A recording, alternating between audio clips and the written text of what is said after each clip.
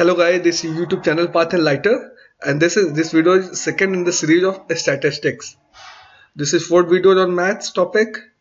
It's important for all the exams, especially UPSC exams. And this is presented by me, Deepak Jaiswal. About me, I'm Inspector since 2006, ranked 167 in APFC, and thereafter joined as APFC in Ahmedabad and later resigned. Now coming to the topic, OGIP. What is OGIP? We have seen previously in the chapter what is cumulative frequency. To remind you, like suppose data is given 2, 4, 6 and this frequency is given 4, 5, 8. So cumulative frequency will become 4, then 4 plus 9, 5, 9, then 9 plus 8, 17. So this is frequency, cumulative frequency. When we plot it on a graph, it becomes cumulative frequency curve or an OGIP. Now cumulative frequency curve is of two types, less than type and more than type. And on less than type it is upper limit corresponding cumulative frequency, and in more than type it is lower limit corresponding cumulative frequency. Now I will explain it to you by an example. Suppose given 0 to 10 there is 6 data. Okay, this is suppose cumulative frequency 0 to 10 6, then 11 to 20 is 18, then 20 to 30 is suppose 24, 26, 25. Okay, 25. Then when we plot it, suppose this is the graph.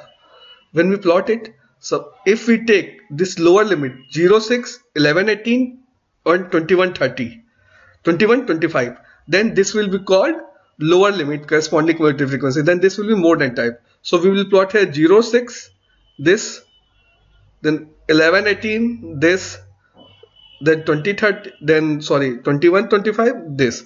So we will get this type of graph. And when we will plot 10 to take upper limit 10, 6, 26, 20, 18 and 30, 25, then we will get this type of graph. So where these two curves meet, suppose this is of more than type or lower limit, and this is of upper limit. The curve we get is this. So where they intersect, this intersection point is median of that series. So this is median. So with the help of OGIP we can get median by drawing lower limit type and upper limit, less than type and more than type. Clear? Now coming to mean deviation. Mean deviation is basically sum of absolute values of deviation from A upon number of observation. So for mean deviation may be obtained from any measure of central tendency. Suppose there are two tendencies. That is, one is from median. We will see one from mean deviation from mean about the mean, and other will be mean deviation about the median. This is mean deviation about the mean.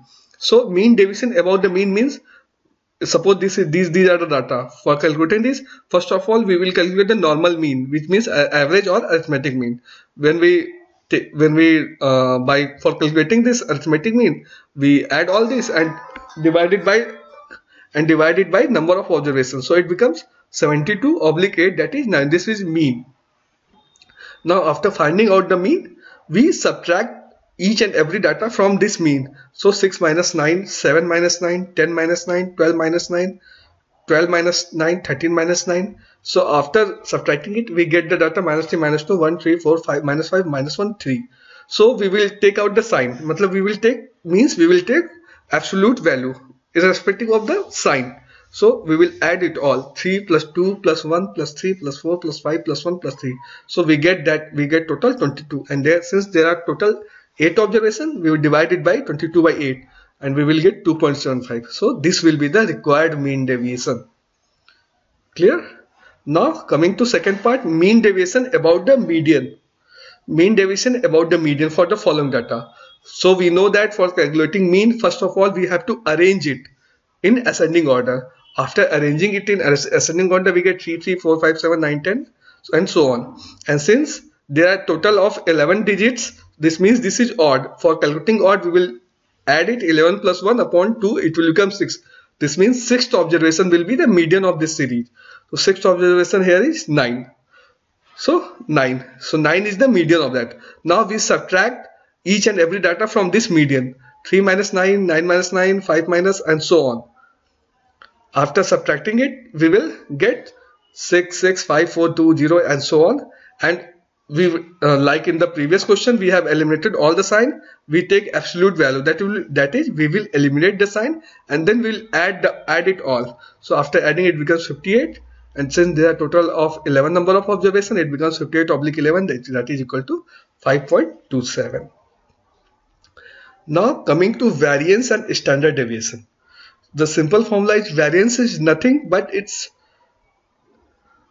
variance and standard deviation, SD. So standard deviation is square root of variance, or variance is equal to standard deviation square. Okay, root of variance is equal to standard deviation, or variance is equal to standard deviation square. This is the formula. So now suppose you have to calculate the variance of the following data. So this is the data given. Number of observations is 10. So we will take this data as xi. Then we will calculate. So since this is this, so we have to calculate variance. Variance is nothing but variation. So when we have got the data, arranged it, then we will take mean. We will find out the mean. Mean will become 150 oblique total number of observation 10 is equal to 15. So after getting mean, we subtract it from the mean. Each and every data we subtract it from the mean. After subtracting, we get these figures -9, -1, -1.